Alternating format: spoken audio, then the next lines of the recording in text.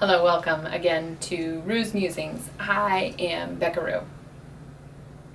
Today I'm offering an experience I had while I was falling asleep the other night. So a couple of nights ago I was getting into bed and I saw for the first time my brain assess if my day was a successful day or not.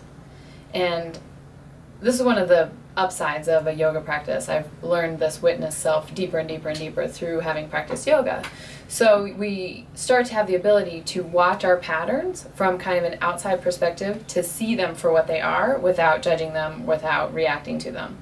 So I wasn't even aware that I did this on a regular basis. I assume that I do, that at the end of the day I was saying, okay, was today successful? Do I get to check the successful box or the failure box? And I was like, what is that about? What is that about? And when I've taught this in class, as I'm saying this story, lots of people are nodding their head like, oh yeah, I can relate to that. That's something that I do as well.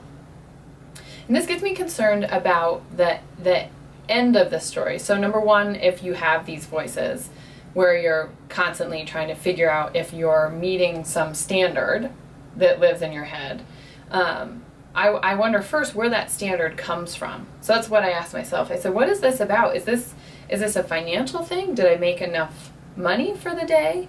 Is it a connection thing? Did I connect to enough people? Did I make a meaningful difference in the day?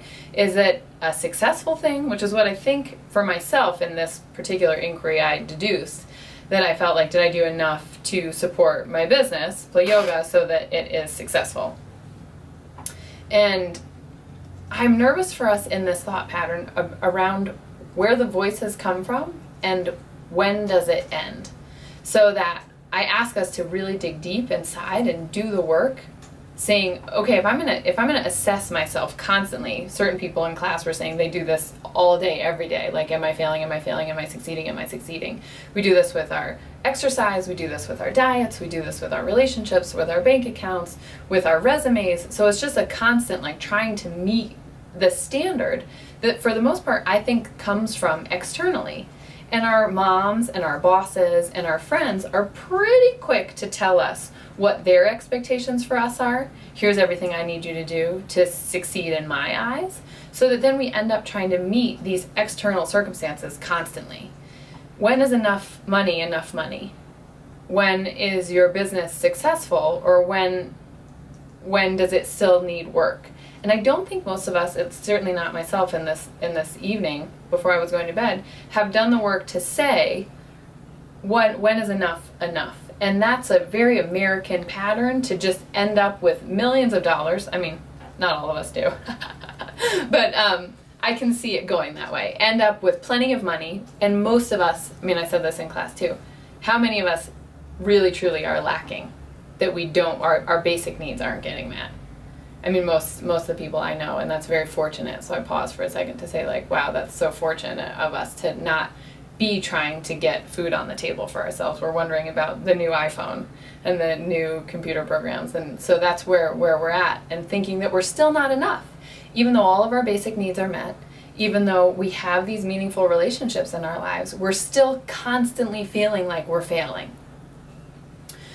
So what do we do? And what did I do this evening, and what has inspired me to offer this to you? We dig down deep to our heart's deepest longing and say, what is it, again, that I most deeply value?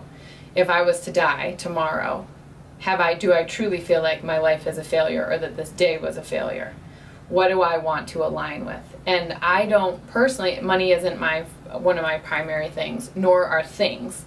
Right, I super like bags. Like, I love bags and wallets. Is one of my, I like them, but they're not what's most important to me. What's most important to me is to show up honestly and to offer something meaningful. So that's what I came to in this evening before I went to bed. Becca, are you showing up? Are you really showing up for yourself, in your business, for your relationships, for the relationships in your life that are meaningful to you? So that was my answer in this one inquiry to how to stop the churning of, am I enough, am I enough, am I enough, am I enough? And yoga says, as I've told you guys lots of times, that in any given moment, in the present moment, we are always completely whole. We're lacking nothing. There's nothing that needs to be fixed. There's nothing that needs to be fixed. You don't need to change anything. You don't need to make yourself better. You don't need to make more money. You don't need to lose more weight. You're completely whole the way you are. Yoga's super clear about that.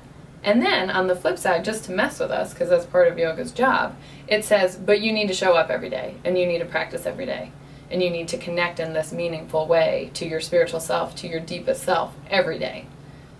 But then if I didn't show up every day, didn't I fail? No, you're still totally whole, and you start again fresh. Because in the present moment, I absolutely believe this, and don't experience it much in my life, because I tend to live in the future.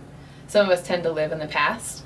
Like regret, regret, regret. I'm much more worry, anxiety, anxiety for the future. Am I enough? Can I do more? Should I be doing more?